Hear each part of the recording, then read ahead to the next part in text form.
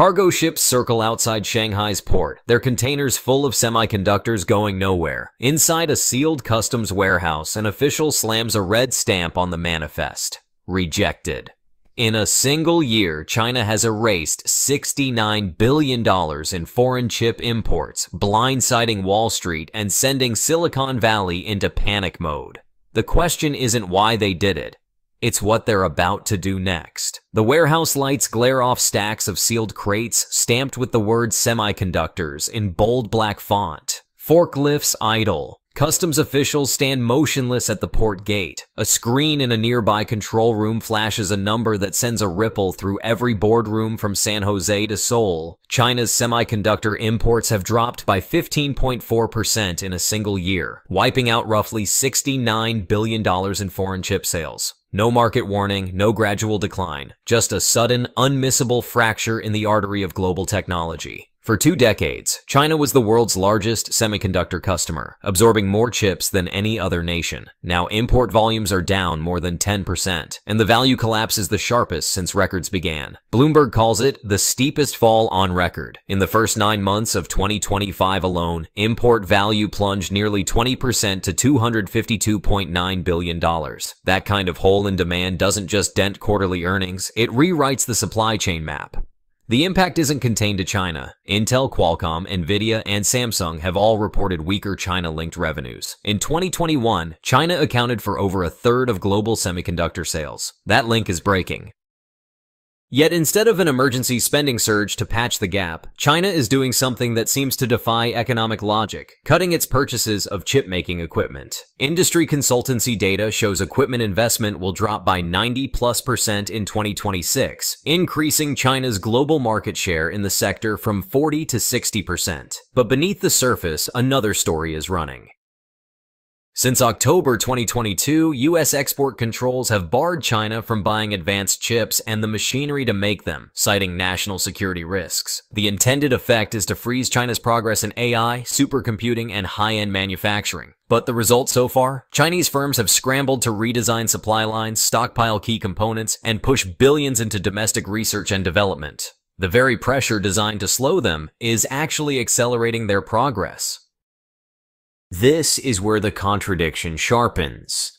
On one side, China is publicly pushing a Made in China 2025 agenda, with semiconductor independence as a pillar. On the other, it is lobbying Washington to relax certain export restrictions, specifically on high-bandwidth memory chips critical for AI applications. Self-reliance and open-door requests in the same breath. Strategy or mixed signals? Either way, it's a move that keeps opponents guessing. Part of that strategy involves people as much as machines. In the last 3 years, Chinese semiconductor firms have quietly recruited engineers and executives from Taiwan's TSMC, South Korea's Samsung, ASML, and major US players. Some hires come from deep specialization backgrounds in lithography, testing, and chip design. The knowledge transfer is slow but cumulative, and every new hire chips away at foreign technical advantage. At the same time, China's domestic chip output is rising. Official data shows a 14.9% increase in production in 2025 to over 351 billion units. These are all cutting-edge processors. Many are mature node chips used in cars, appliances, and industrial equipment. But they fill gaps that sanctions can't touch. In a geopolitical contest where resilience can matter as much as performance, this really matters.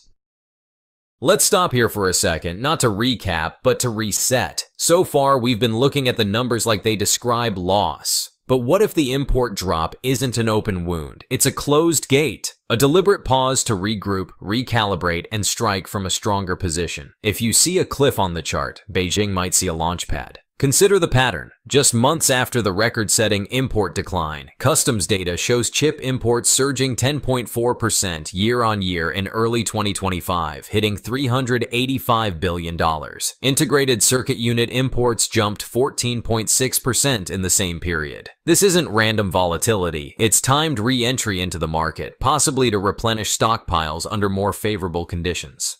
For foreign suppliers, the whiplash is brutal. Nvidia's revenue from China has dropped from 66% of total sales to as low as 5% in the space of a year. Taiwan's TSMC saw a 4.5% drop in China's sales in 2025. Each downturn forces these companies to either diversify their markets or risk being overexposed to China's policy swings.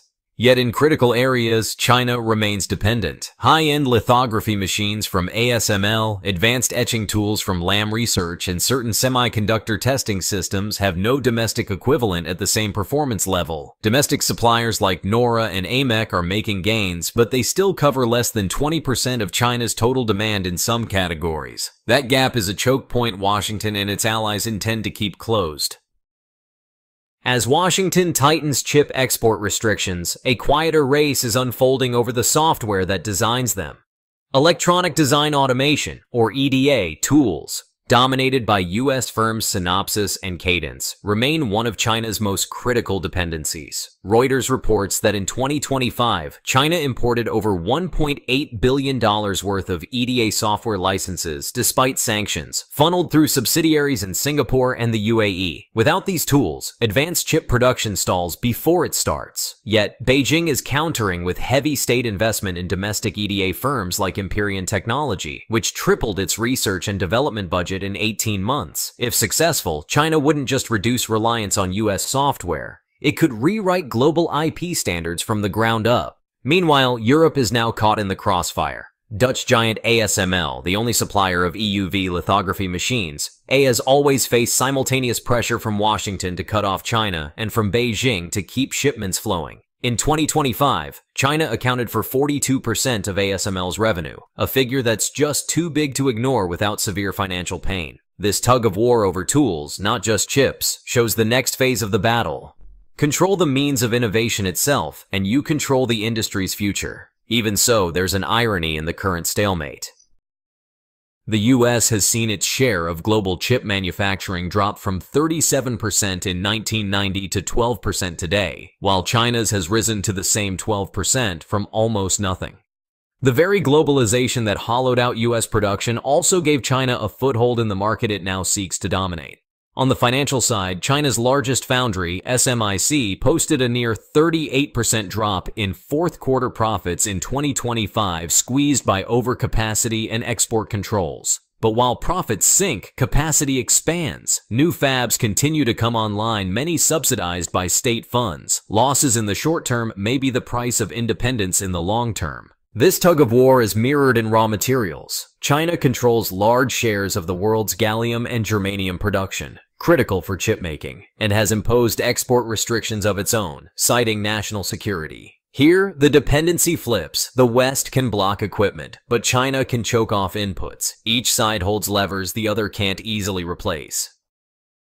The geopolitical stakes extend beyond commerce. Semiconductors are the foundation of military technology, AI infrastructure, and national security. For Beijing, reducing exposure to foreign chip supply isn't just an economic goal. It's about insulating critical systems from external pressure.